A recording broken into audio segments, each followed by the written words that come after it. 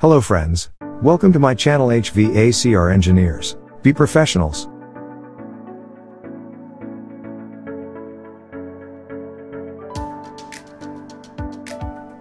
Welcome friends. This video, we're going to understand all about superheat. What is superheat? Principles of superheat? Why the correct superheat is important. Importance of superheat? Happening in which part of system? How to measure the superheat? Possible cause for high superheat? Possible cause for low superheat? Diagnosis: use superheat. How to maintain proper superheat? Important points to take note. Before go to superheat, we understand the pH chart first, and where the superheat happens. Here, you can easily understand, the curve green shows the saturated liquid line. Blue curve shows the saturated vapor line.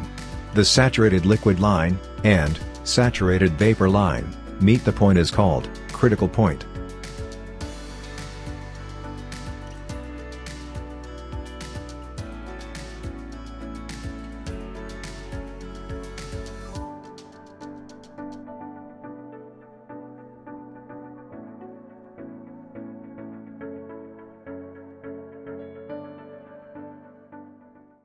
The liquid at evaporator completely changed to vapor before enter to compressor. That added heat is called superheat.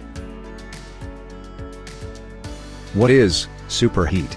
Superheat is an indication of the amount of extra heat or superheating. In simple term, it's the temperature above the saturation temperature of the vapor in the system. Superheat occurs when that vapor is heated above its boiling point.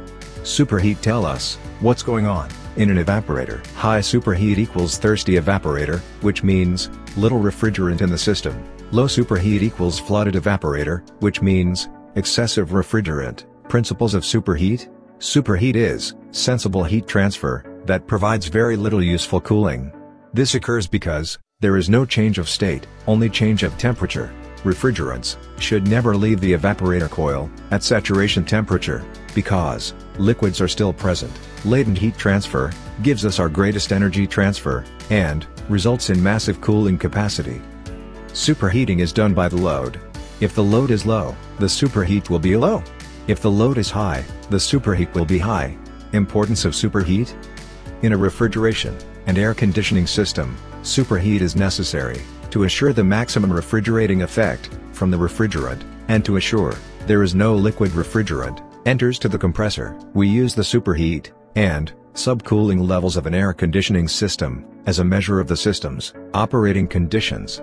Why correct superheat is so important? Compressor lifespan increases if the superheat is not set right, and the compressor is flooding or starving excessively. Then expect as little as a year or two before failure. The compressor needs correct amount of returning refrigerant to keep its motor windings at the correct temperature, and, most importantly, its oil at an optimum.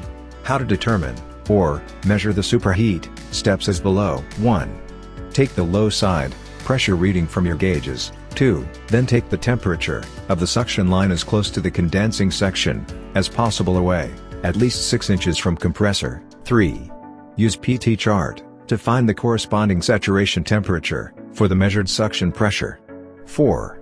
Subtract the converted temperature from the pipe surface temperature, and that's called the superheat. So, suction line temperature minus saturation temperature equals superheat. Here are some of the examples for calculating superheat for your reference. Next topic is high superheat.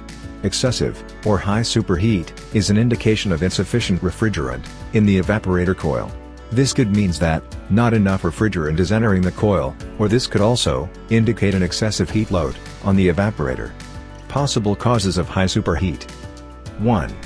Low refrigerant charge. 2. Liquid line restriction. 3.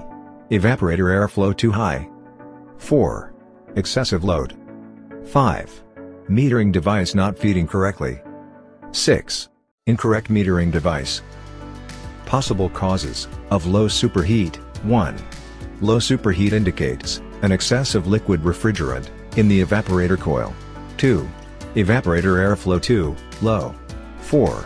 In these cases, it is likely that liquid refrigerant present in the suction line and may possibly enter the compressor, causing compressor failure. Possible diagnosis using superheat: if superheat is high, and subcooling is low, charge must be adjusted.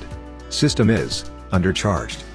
If superheat is low, and subcooling is high, charge must be adjusted. System is overcharged. If superheat is high, and subcooling is high, could have blockage in coil, orifice, or line set.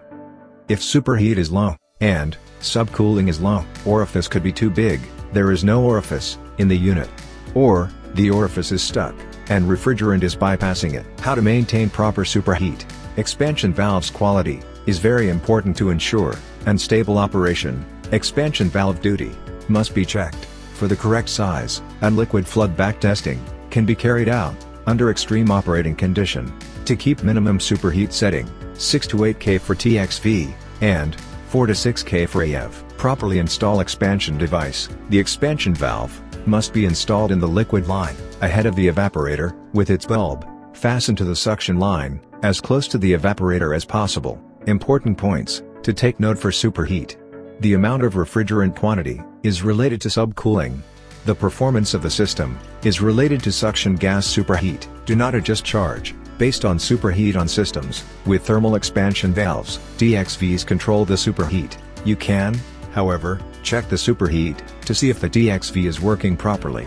It is preferred to set superheat in a cooling cycle when the indoor return air temperature is just above set point, for example 23 degrees Celsius plus or minus a couple of degrees. The target superheat temperature is generally 3 degrees Celsius to 5 degrees Celsius, 4 degrees Celsius to 6 degrees Celsius for electronic expansion valves. Superheat occurs in the evaporator to protect the compressor, and subcooling occurs in the condenser to protect the expansion device. Superheat is critical in HVAC because it ensures the liquid refrigerant is boiled off before it leaves the evaporator and heads to the compressor. Even small amounts of liquid can cause detrimental damage to the compressor in an HVAC system. Thanks friends. Next video, we will understand all about subcooling. Thank you all.